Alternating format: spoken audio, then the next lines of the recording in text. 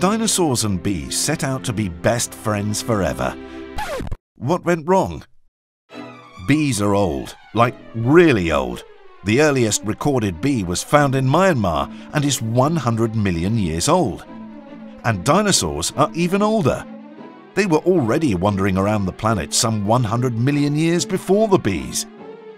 But what's interesting is that for some 40 million years, they lived together peacefully and in harmony.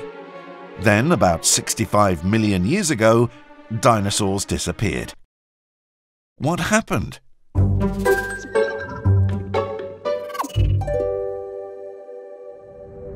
Why can we eat some delicious honey today, but can't go Diplodocus pack riding?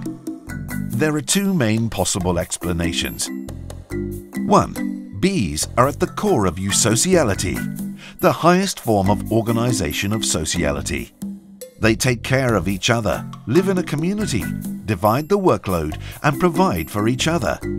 They also develop incredible communication skills. By functioning in a network, they become more efficient, learn from each other, and become stronger.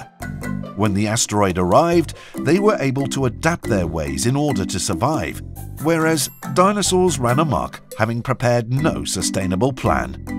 2. This second option is that the bees that lived with dinosaurs were not the same bees as the ones we know today.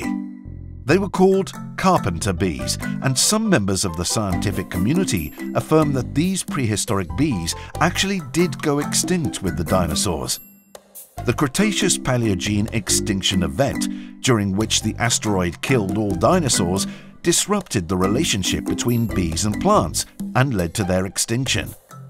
We can then only assume that their ingenious form of society led them to ensure a version of themselves would be able to appear again once Earth had settled down in the aftermath of an asteroid. Both theories are plausible, but lack of evidence complicates the researchers' results. However, observing the evolution of ants supports eusociality being at the core of survival. There are over 10 quadrillion ants on Earth. That's like all humans multiplied by 1 million. Ants have been roaming the world since the mid-Cretaceous period. They survived the dinosaurs thanks to their ingenious social organization. They count amongst the world's best engineers. They forage and build homes for entire colonies, sometimes accommodating tens of thousands with amazing structural engineering. Their social organization is also admirable. They live by specific rules.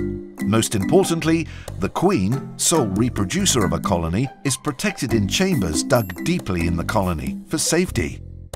So, if bees and dinosaurs are to teach us one thing, it's that only collaboration allows for survival, no matter how big you are.